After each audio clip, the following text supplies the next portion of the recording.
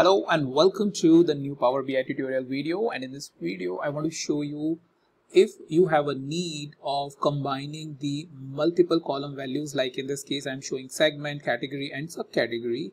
If you have a requirement where you want to combine the unique values from each of these columns into a one single distinct column or a distinct table, then how you can do that. Previously I have shown it how you can do it from one column. In this video I will show you how you can do it from multiple columns. So if you see over here, all of these columns are present in this table. So category is here, which is present here.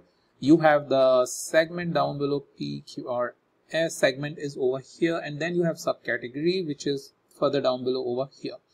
So this scenario is something useful, in business, sort of a dashboard or any dashboard that you are creating, where this specific need is coming and you want to combine. Let's say you want to have one filter. You don't want to show three different filters, but just one single filter, and people are, or folks are filtering from one single filter, not just three different filters, right? So that can be an optimization use case that you can have. So how do you need to do that? In this scenario is something which I'll show you in a minute. So before that, if you are on my channel from the very first time, then you should know that all of my Power BI videos are on YouTube and also in a Google Sheet, so that you can easily view that. So this is a Google Sheet where I keep all of my video. Link is present in the description.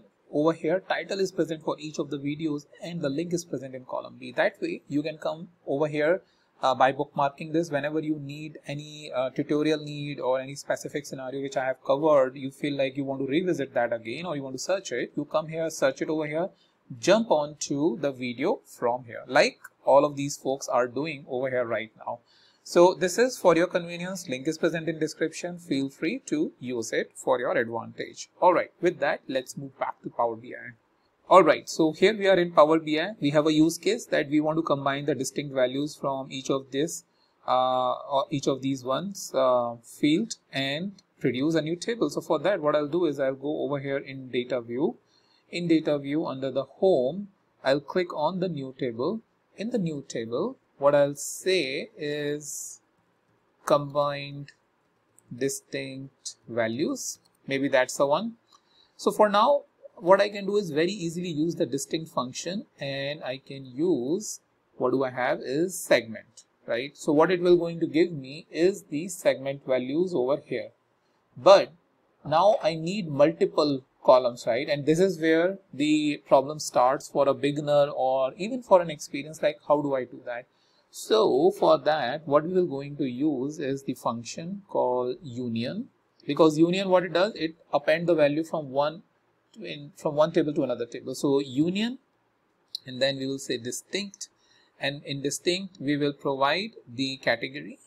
So we have category. Now as you can see, I can provide as many numbers as I want. So table 3 is my distinct and subcategory, and I'm done, right?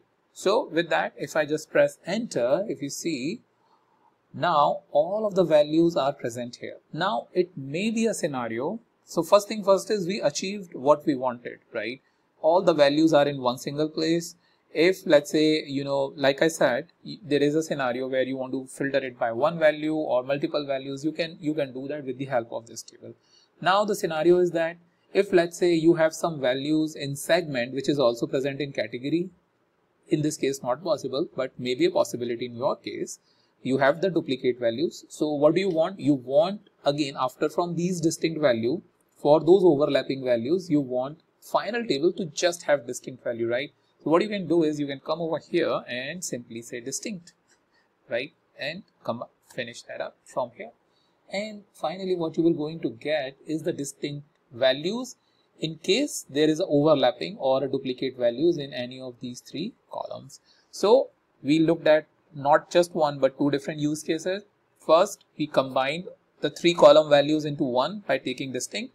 But in those scenario, I have also explained that if you have duplicate values in category or subcategory, then you can also take distinct by wrapping entire output in distinct.